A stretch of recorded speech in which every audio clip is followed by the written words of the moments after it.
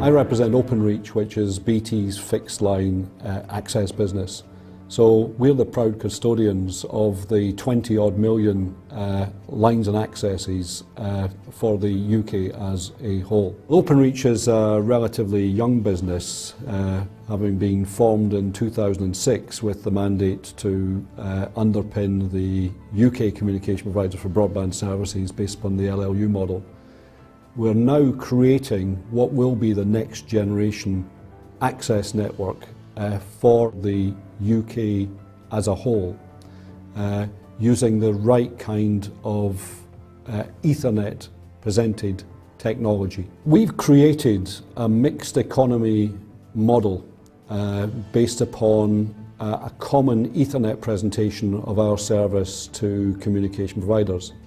And that allows us to deploy fibre to cabinet based upon VDSL, and it allows us to deploy fibre to premise based upon GPON technology, and to deliver those services with a standardised presentation at a head end to our communication provider customers.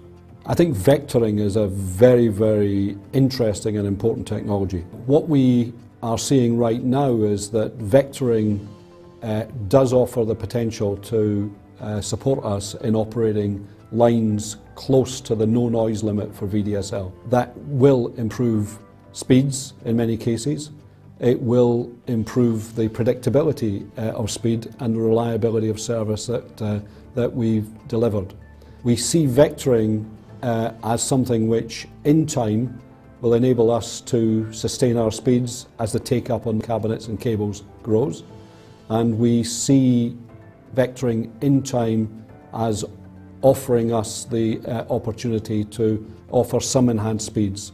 I think G.Fast is quite an interesting technology and opportunity. Yes, it's a copper technology. It's a copper technology which runs on much shorter loops, and because it runs on much shorter loops, it can offer some very impressive speed uplift, you know, half a gig to 1 gig or perhaps beyond.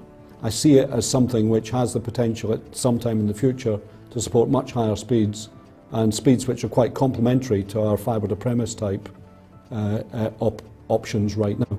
10 GPON is quite interesting. We built in the WDM devices in our head end locations such that we could make sure that the passive optical network infrastructure we were deploying was properly future proof, i.e. beyond the 2.5 gigabit GPON system to the 10 gigabit 10 GPON system. We think that that will provide our customers, the communication providers, with a solid foundation for significant innovation for many years to come.